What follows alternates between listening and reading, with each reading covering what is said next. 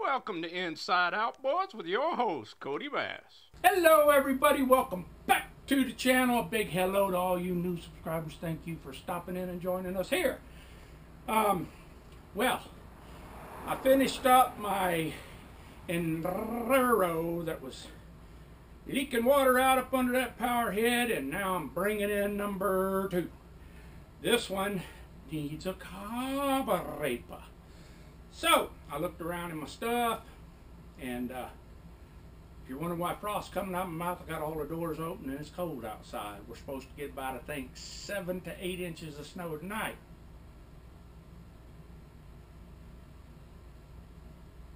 Oh well. But I'm gonna show you something.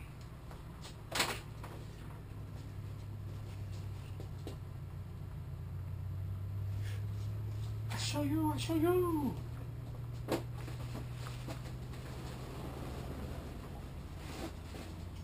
Ooh, ooh. Ain't it pretty? Oh. Look at that. Ain't that pretty? A brand smacking new Enduro 40 carb. No plastic. Well, a little bit right there for the choke lever, but other than that, brass, aluminum, and stainless. That's what I like to see. Ain't it pretty? So that's what we're going to do. We're going to get to putting that on. Hook everything up. I thought it might be in there. I got to look better yet, but the air silencer, excuse me, pardon me, the air silencer is not in there, I don't think. That means I put it somewhere else. I'll find it. But I say we just get right into it. Let's do it.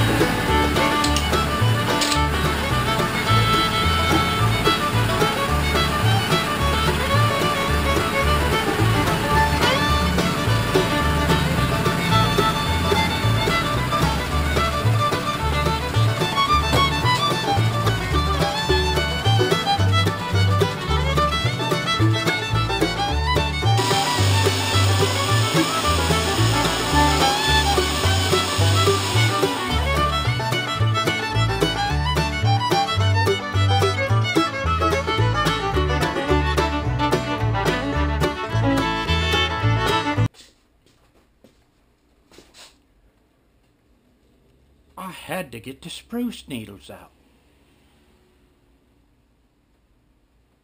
It just amazes me that even with the hoods on, I don't understand it, but they get in there. I went out and located my air box and other parts, and that air box is kind of critical, and the reason why is it has the choke. See that little flat part there? That's what goes in the pull lever down here. So yeah, that's a critical part, because there's a slot right there that goes in, and I got most of the spruce needles out of there. Just amazes me how they get in there like that. So here's the brand new carburetor. Got the gasket already on. So this guy, probably have, I think I can get it, yeah. Okay, so I can easily,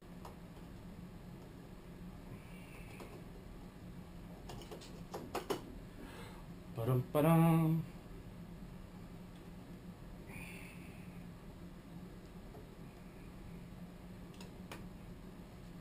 There's that. And I got it labeled from when I took them off. Carb bolts. Should say carb nuts. But there they are. Now let's see if my old fat fingers can get in there.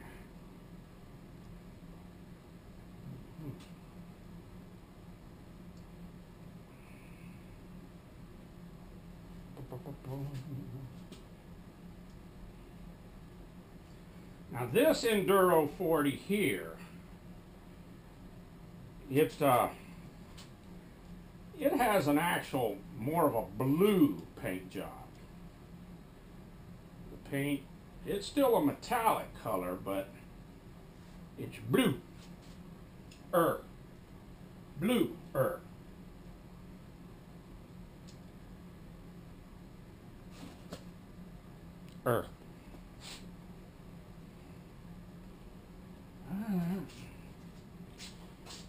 me get my little 10 millimeter. That's what these nuts are. If they're giving you a hard time going on after your finger, you got the big old fat fingers like I got.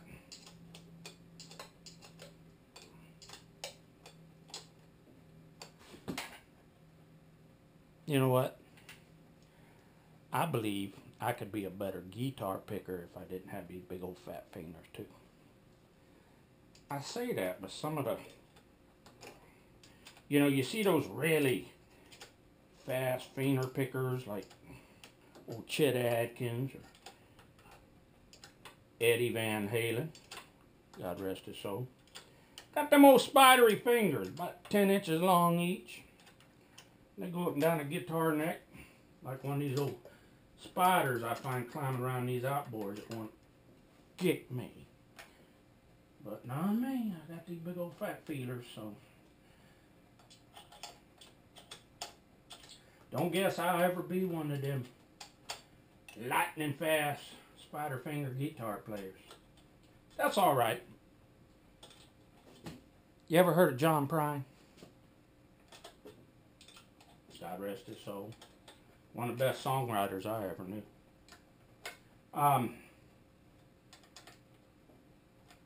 He said, and like I said, he was one of the best songwriters there ever was. COVID got him. But he said,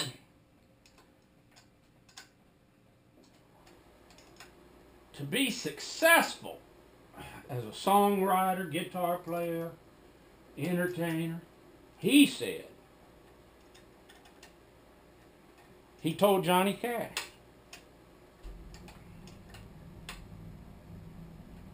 because Johnny Cash was asking him how he does that, you know, that finger picking, what do they call that? Travis picking or something like that. He said, how do you do that? And he said, well, I just learned myself that way. He said, it don't matter. Because Johnny Cash was saying, I just can't do that. I just know these simple chords. And he says, well, all you need to know is 3 chords and the truth. Ain't it so? He wrote some good songs. 3 chords and the truth. That's all you need. Alright. So, the pretty carburetor is on. Not all of it. Now, I guess I better go ahead on and hook up that fuel hose.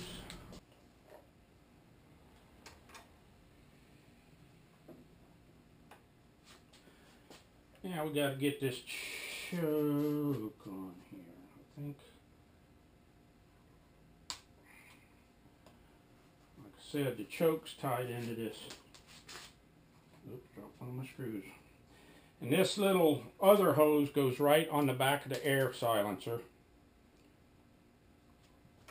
Right there.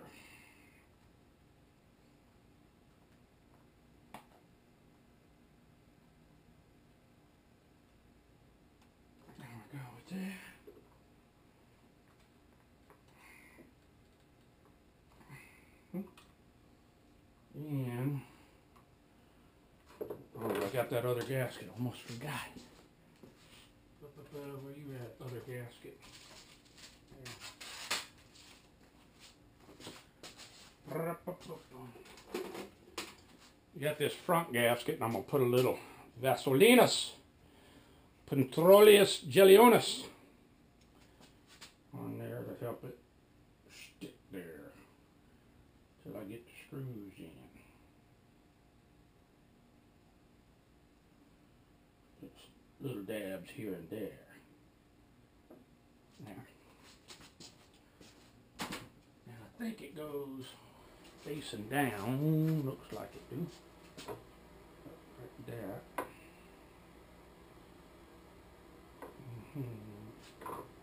Looking pretty good, looking pretty good. And we got to make sure we get this little flat linkage in there. Get it? I did.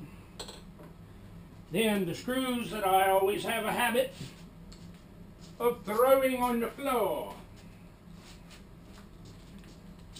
You have to get them in there.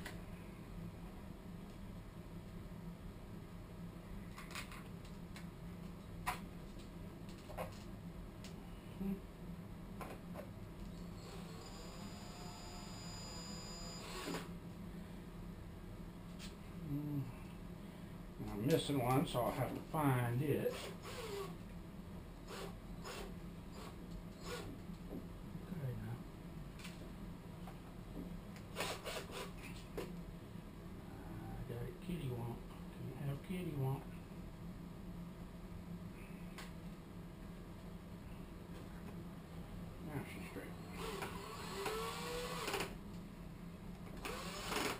There.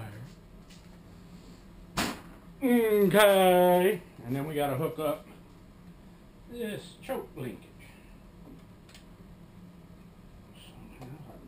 There. There. Looks like it's working. Okay. Throttle linkage working. I hooked up my Petroleus. And I'd say it's time to get this thing in that tank and see if it's going to do what the carburetors do.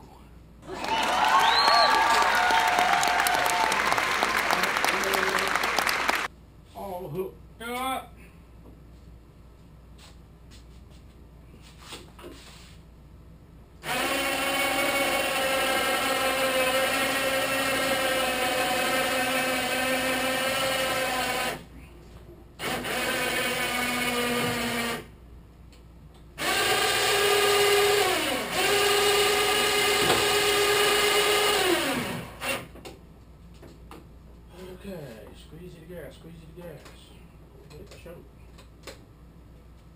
Give it a little gas. I'm going to open the door. Put a little bit. Just a little bit.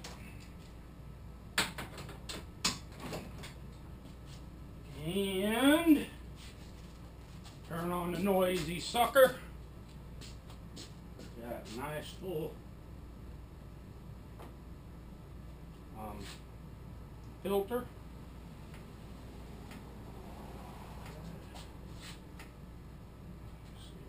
Get that one tight. Let's give her a whirl. She's cold.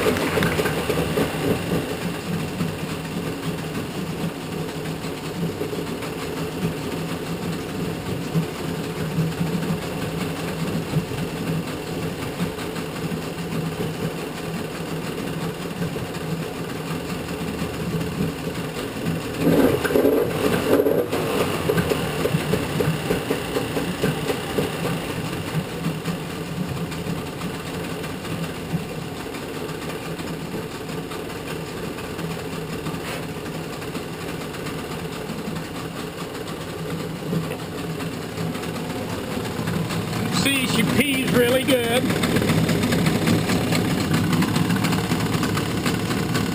No leaks anywhere. I need to shorten that fuel hose though.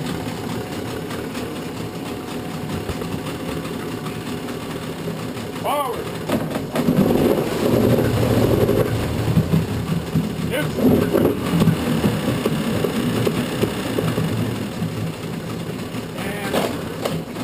rubber.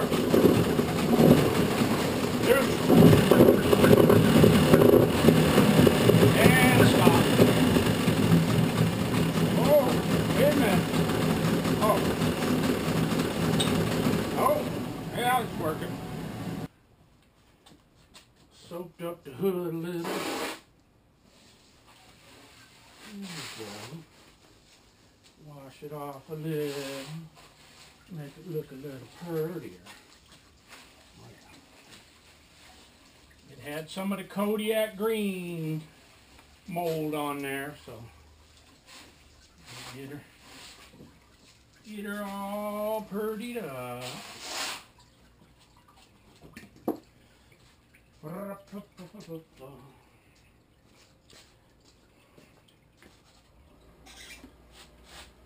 Old crap will get everywhere. Look at that. Yeah, no green mold. Anywhere there's a crack, it'll get in there. Just crazy.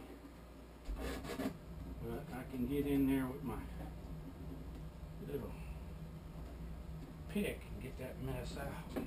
Some on this side too.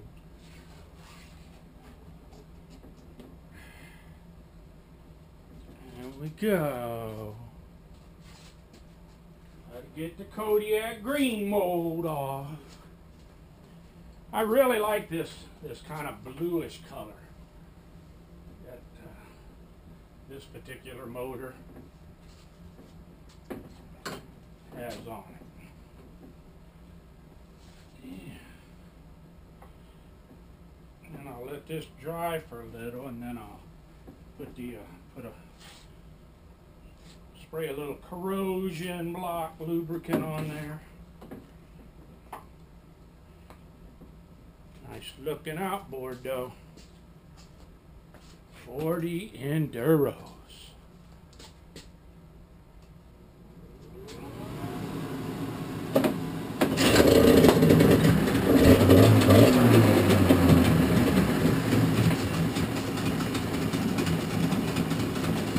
They sound so sweet.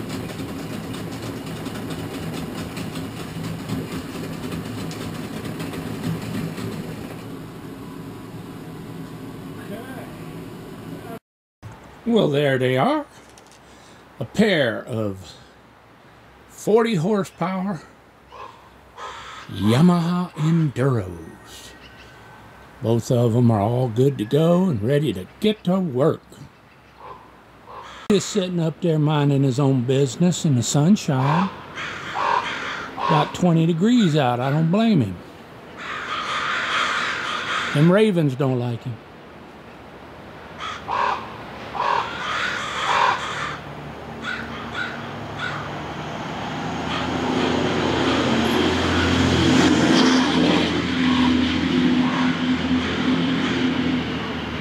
Actually, there's two bald eagles. If you look right to the right, you can kind of see the beak of another one.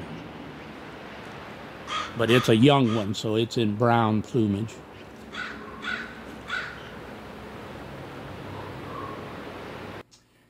Alrighty, we got two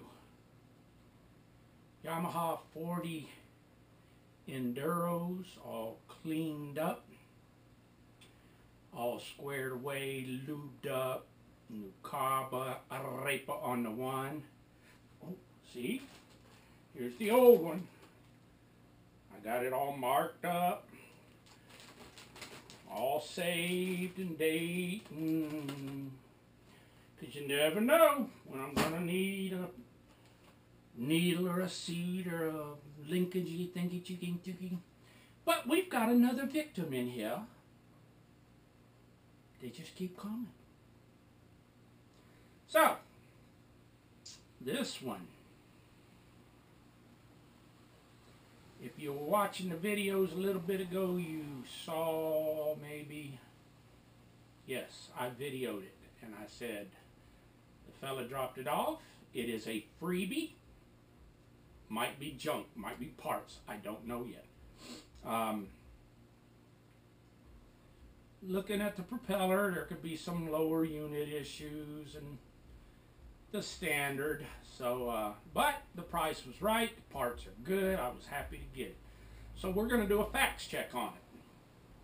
And you say, what is it? What is it? I show you. You probably remember. I only got this a couple weeks ago. There it is. The Mercury 40 horsepower C Pro #2. And what you're seeing down there, those other stickers, those are shipping stickers. So it was shipped freight here to my neck of the woods. And it's got a little religion. It's holy right here. Seems to shift. Let's get that hood off and see what's under it. You understand us.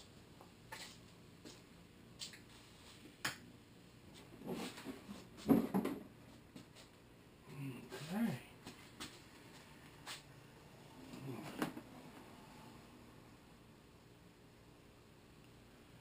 Not too bad in the inside.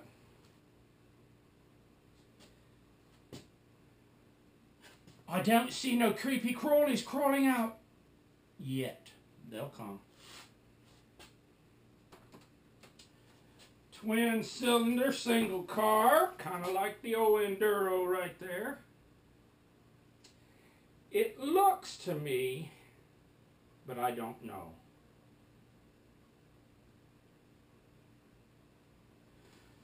I think I was able to tell what year this was. It just looks like there's some stuff missing. I don't know. I've never had one of these C Pro 40s in here before. This is the first one. I've had a couple of Mercury C Pro 20s. It was a 20 and a 25, I think. And, but the first thing we'll do is get a facts check on it, make sure we got dun-dun-dun. Compresiones, you understand us, I speak in Spanish. So we'll make sure we got some compression. A little ook in there. Let me see real quick. Okay.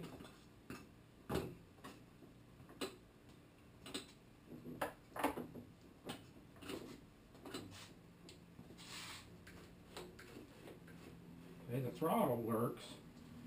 It's not seeming, let's see. That would be, okay, that's forward, I guess. Something tells me we're going to end up pulling the lower unit on this thing.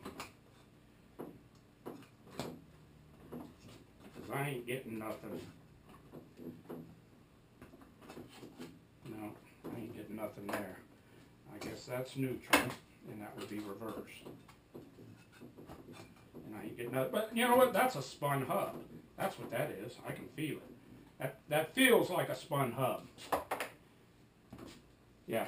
So I think that prop's garbage. And if we're lucky, that's all it'll be. But let's go ahead and look at these spark plugs, get them out. Do us a spark check. And compressiones check. First thing I got to get on some feeder protectors. Gotta protect my feelers. Come on, you can do it. You can do it. All right.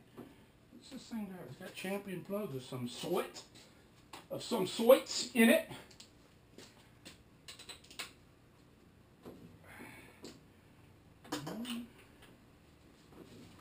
These should be the Mercury style, 78s or 87, something like that. You know, the Permagap ones. At least that's what Merc normally runs in their motor. We'll find out in just a second. These are, here's the top one I'm taking out now. I've got to keep them straight. Ew. They're not the Permagaps. They are QL78YC. A Yankee Charlie. That's the top one. That's the bottom. Top's in my right hand. The top one looks all sooted up, kind of. The bottom one looks like a little better. I see a little tan on the electrode there. But anyway. Of course. Really don't even know if the thing turns over. Okay, I think I'm in neutral. Let's see. See if this thing will pull over. Okay. It ain't seized. It's a good thing. It's a good thing. Get us a little sparky spider. Okay, it should be these top two right here. And the switch, there's an off and on switch. I don't know, is there supposed to be a, well, let's just see what we get. Top two there. Woo, woo!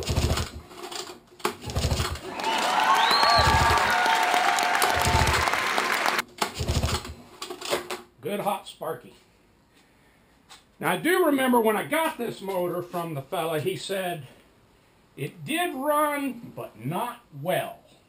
I remember him saying that to me. And whatever that means. Whatever that means. So let's put away the sparky spider. And let's get us a compression gauge.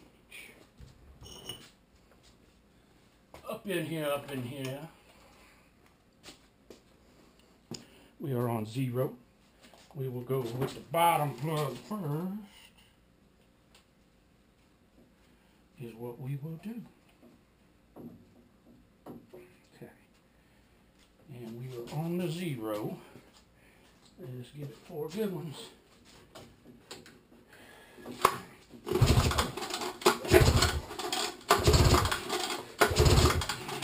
4. See what we got. We got about 120, about 125 even. 125 on the bottom. So, let's look at this top.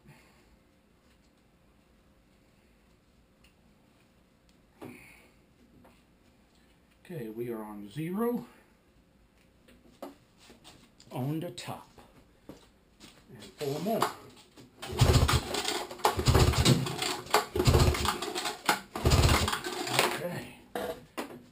Couple good ones.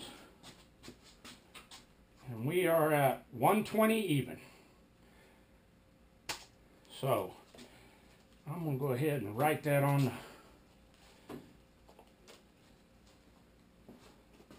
cylinder head, as there is plenty of room. So we had 120 on the top and 125. Come on, paint pen.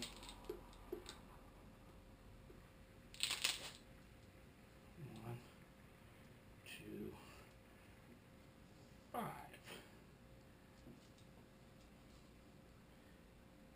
Okay, 120, 125, those are good numbers. And we got good spark. Well, the old carby linkage over here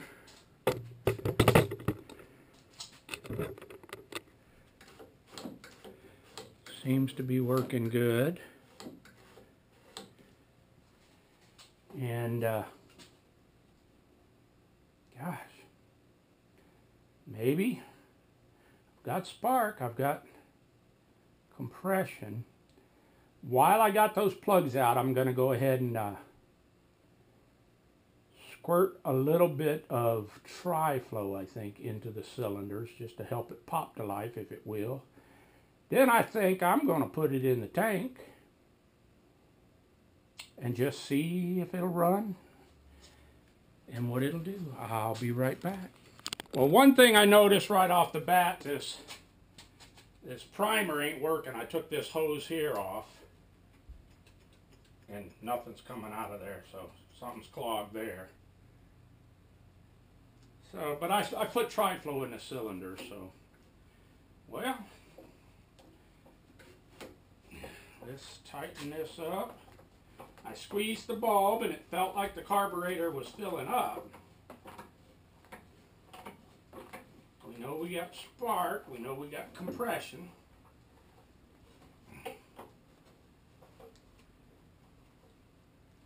But, let's see what we get. Let me turn on this noise box.